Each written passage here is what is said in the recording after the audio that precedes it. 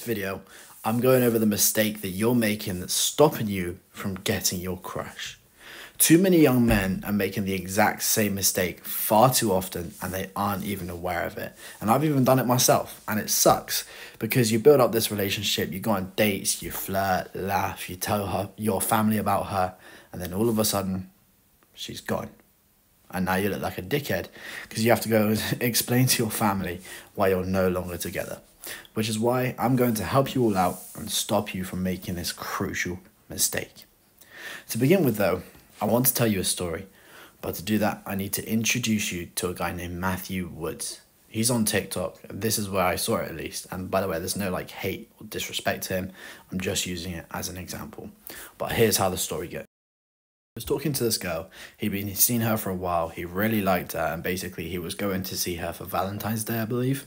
He went to the supermarket to go get her some stuff, like things as a gift kind of thing. As he was leaving to go ride over to see this girl, this other girl who seemed like fairly attractive and kind, a complete stranger, stopped him and asked him if she could go for a quick ride with him on his motorcycle. And he rejects her because he's head over heels for this girl he's going to see. So he rejects this attractive girl and goes to see his crush. And that night that he tries to pursue his crush and take things further, she then tells him she's not looking for anything serious and she wants to keep it casual. It's completely fair enough, right? So he then goes home and proceeds to ride home as fast as he could just because of how upset he was. And in my mind, that puts him in a pretty really dangerous position if he had crashed. But anyway, I kind of analysed the situation and I thought, hang on. I've been in similar situations before, and I know so many other people have been as well, and you may even be there right now. So I thought I'd make this video and try and help some of you guys and give you clarity that you may need right now. The biggest mistake most guys are making is assuming. This is most guys' downfalls when it comes to getting into a relationship. They just don't know how to communicate effectively. They don't ask important questions and they flirt without intention, hoping that it gets them somewhere. So how do we avoid this situation, and how do we avoid you guys falling into the same trap? You need to not be assuming. You can't just assume she's on the exact same page as you are. One of the first questions I always ask when meeting a girl is what she's looking for. This way, right from the get-go, you know exactly where you want to go with it and what you want to do. You need to be doing the same. This is how you avoid that trap that Matt fell into. That's mistake number one. But that was also another key mistake from there, aside from assuming. And that is committing too early. I don't know what the situation was, so I can't say much really. In my mind, he's committed himself when for her, she's not even thought about that. So another key lesson that you need to take away from this is to not commit too early. Some may argue and say he did the right thing, but why?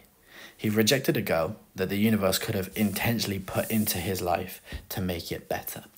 So obviously he's taken the situation, he's learned from it, which is arguably the next best thing, right, you could have done. But anyway, imagine that this girl was going to become his girlfriend, but he committed too early and rejected her. My point is, keep your options open. Some may say this is harsh, but I think if you have good communication with someone, then it's not. For me, I have a rule. And that is, I won't commit until I've had a conversation with someone agreeing for us to be exclusive. Let's follow the path. Let's say hypothetically he had taken this other girl for that ride, right? So he takes her on this ride, she has a laugh, walks away happy with a brand new memory. She just went on a bike ride with some stranger, and an attractive one as well on top of that she can now go and tell her friends and her other people about, and all he did was take her on a ride for 2 minutes. For me, the feeling of seeing someone happy or laugh or smile, that's the best thing. So even if he hadn't gotten a number on Instagram, they both benefit because they both have had fun. And let's say he did the smarter thing here, right, and he did get a number or did get her Instagram. At least now when his crush rejects him, he's not thinking, fuck, well now I lost her and I missed out on something that could have been great as well. So when he's riding home, he's thinking, oh, well, that went wrong, but at least now maybe I can get to know this other girl. Maybe she'll want the same thing that I want, so it's not so bad.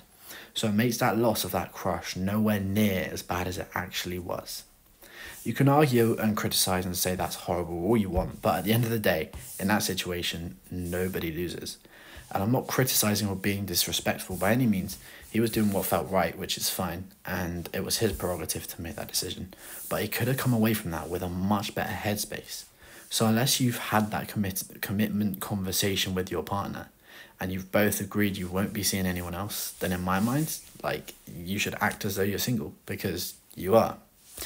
Even if his crush had found out and she wasn't comfortable with it after he'd done it, it's nothing that a simple apology you couldn't fix. It's not like he knew she was uncomfortable with it beforehand. It's not like he made out with her. It was just a 2-minute ride on a bike around the block.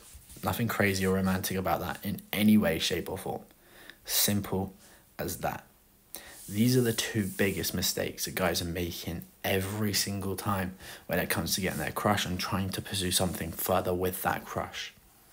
If you guys found this video valuable, click this button here. And if you want more value, then watch this video here. I'll see you guys tomorrow.